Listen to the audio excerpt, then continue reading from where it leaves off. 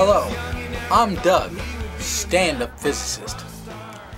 Today I'm going to talk about gauge symmetries.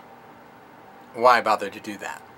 Well, this is one of these deep things that shows up in quantum field theory.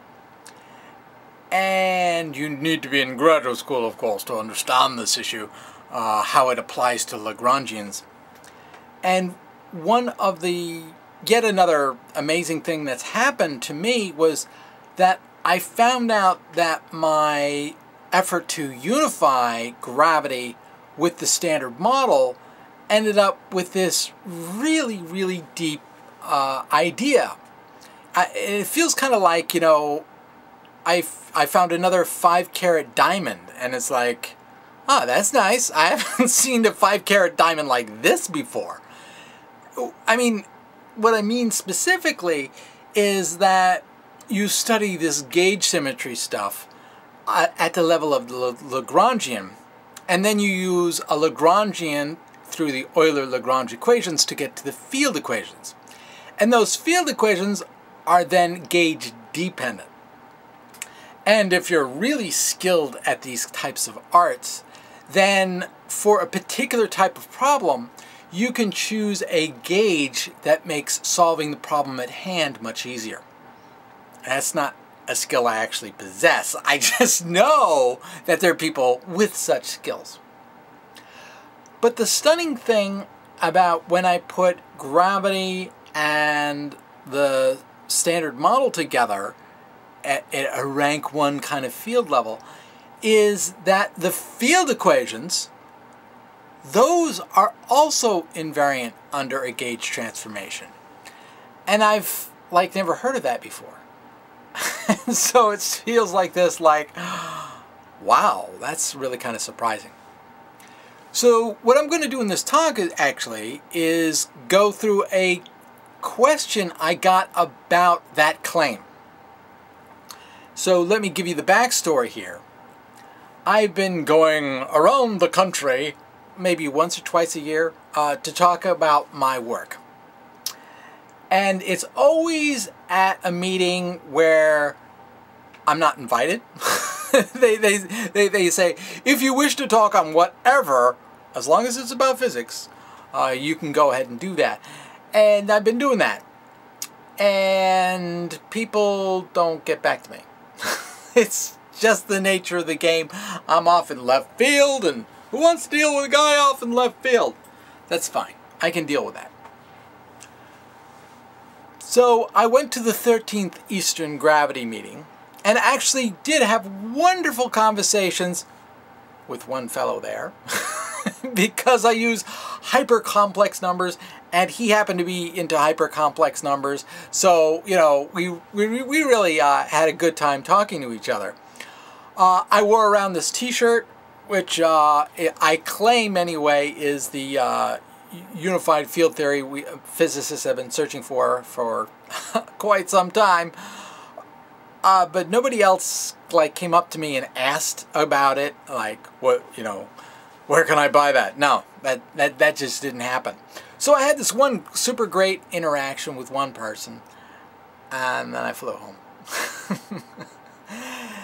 And then, like 2 or 3 weeks later, this graduate student who was there, you know, wrote me and said, wow, that was kind of interesting.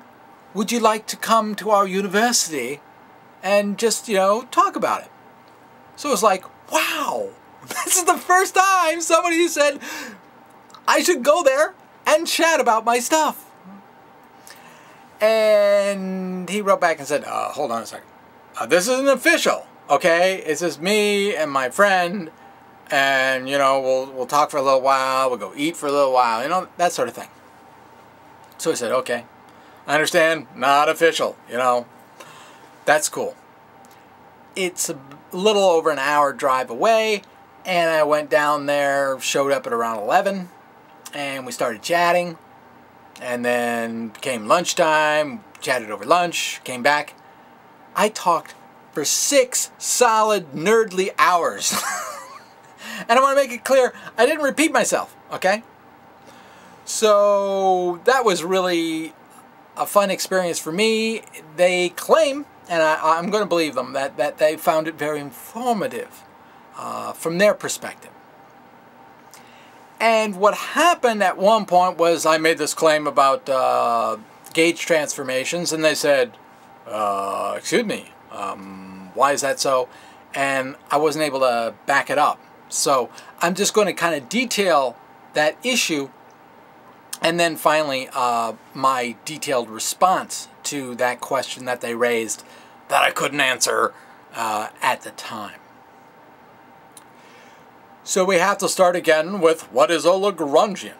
And as I explain it, it's every sort of interaction that can happen inside of per unit volume. And what you do with such a thing is you integrate that over all of space and time, which means that what you get out of it is energy times time. The reason that's of interest is because what you then do is try and find a variation of that Lagrangian such that it actually doesn't change your integral. The reason that's interesting is you now have a symmetry of your Lagrangian, and where you have a symmetry of your Lagrangian, you actually have a conserved quantity. So this is the super deep way to understand things like conservation of energy, conservation of linear momentum, conservation of angular momentum, conservation of electric charge. Really, they're all coming from the same kind of Lagrangian symmetry kind of understanding. So there's a type of symmetry that's called gauge symmetry. And if you have particles traveling at the speed of light, they need to have this sort of gauge symmetry. And so Maxwell's equations, for example, they have gauge symmetry. But, and then what you do with your Lagrangian, that it has this gauge symmetry, is you apply Euler-Lagrange and you get the field equations. Now those field equations, you do have this choice about picking a gauge, and that gauge can make the equations look really, really simple. In the case of the Maxwell equations, you get this 4D wave equation, which is just this D'Alembert operator, second time derivative, minus, what is that, the Laplacian, acting on a 4 potential just equals the current. I mean, that's, that's pretty simple, all right? And my proposal for how gravity should work is awfully darn similar to that. In other words, I have a Lagrangian, I generate my field equations, and I have a gauge choice, and if I choose exactly the same gauge, the gauge is called the Lorentz gauge, then I end up with equations that are darn similar, that actually only differ in one sign. It's now the second time derivative plus del squared acting on a 4 potential equals, oh, actually equals rho. That's right, I forget the 4 vector part, I mean the 3 vector part actually has got an odd little sign change in there. So it's not the same operator working throughout for the field equations. Anyway, that's what we expect. I expected, I should say, is that you have this gauge choice, and particularly using the Lorentz gauge, you should end up with an expression that's relatively simple. But then on the back of this shirt, I've got my my Lagrangian for what I think is going to be the unification of gravity and electromagnetism, the weak force and the strong force. And when you go and you then generate the field equations on the front, those equations don't care at all about what the gauge choice is. In other words, the field equations, not only the Lagrangian, but the field equations themselves are invariant under Lorentz gauge. Under any choice of gauge. So if you choose the Lorentz gauge, doesn't change them. You choose the Coulomb gauge, the static gauge, doesn't change them at all. And the question that was asked was, why? That's a fair question. So I didn't know. And I went back and I looked at it, and now I know. See, what happens is you look at the Lagrangian, okay? And this gauge symmetry involves things like d phi dt, dax dx, day dy, daz dz. And when you look through the Lagrangian, they aren't there. That's why it's independent of the choice of gauge, because those are the players in this type of gauge symmetry, and if they're not there, then you're free to choose what you want to. Okay? But then what you do is you apply Euler-Lagrange to the expression. And I know this Lagrangian looks scary, okay, because it's got more partial differential equations than you've probably ever written. But it breaks down into two classes. There are the pure terms, or I should really call them squared terms, and there are mixed terms. Now, the squared terms, like d phi dx squared, is really only going to involve phi and dx's, okay? It's never going to get into the kind of space where it needs to in order to involve gauge. So those things never, the terms that show up from them, the squared terms, never are involved in this choice of gauge issue. Now, if you look at the mixed terms, you'll see something like a d phi dx and a dax dt. And you go, oh, if I could switch things around. Well, what happens when you apply Euler-Lagrange is that you'll get the d phi dx. Oh, you'll get the second derivative of d phi dx dt. And since you can mix around those partial derivatives, you can see that then there's a d phi dt. And a similar way with the dax dt, you put that through Euler-Lagrange, and you're going to get a second derivative of dax dt dx. And so you say, oh, that's going to be the one that is going to be sensitive to your choice of gauge. So this is the Maxwell Lagrangian. The one for my own proposal for gravity looks just the same, except the mixed terms flip signs. So it too will depend on the choice of gauge.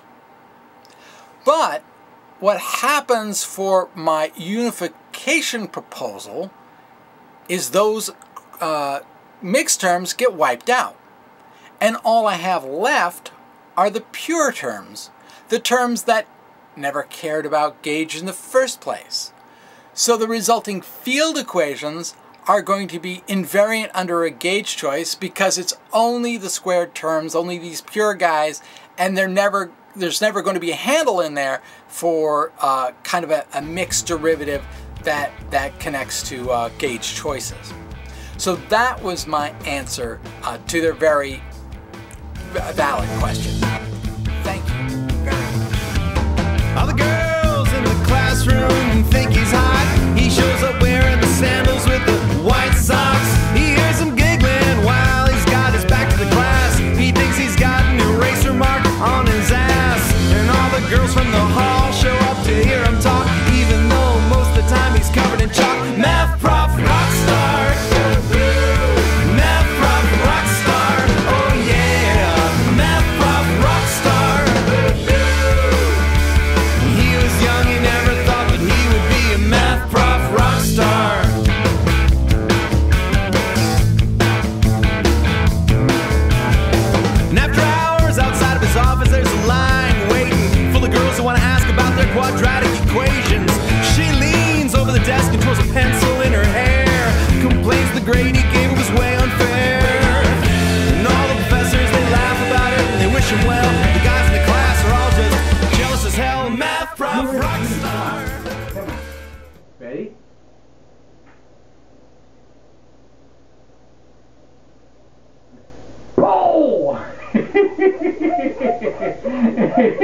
Oh, oh, oh.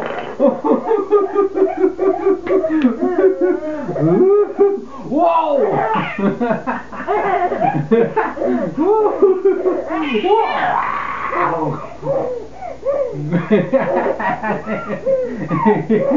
All right, round two.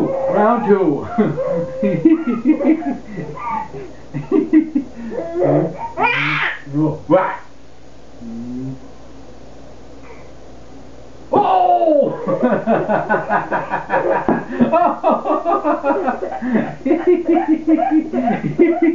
You're too funny.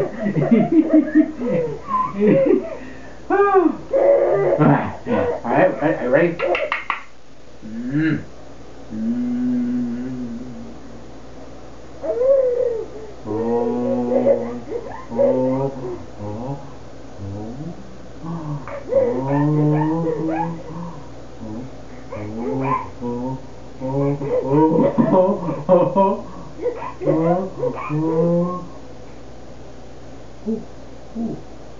Whoa!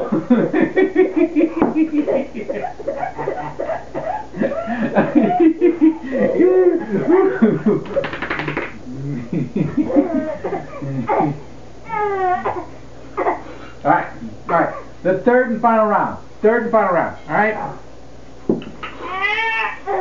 Alright, ready? You against me. You ready? You ready for this? Alright, you ready? Alright.